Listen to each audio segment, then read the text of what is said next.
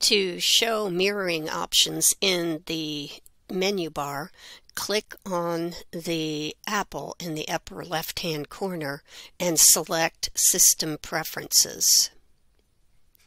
Next, click on Displays, and then in the bottom left-hand corner, click on Show Mirroring Options in the menu bar when available.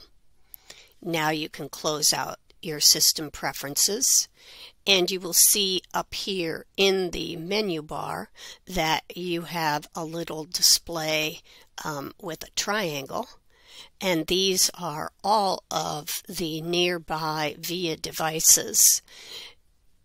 Once you select the room that you're in, you will enter the 4-digit code that is displayed on the projection screen after you have selected VIA on the Extron control panel.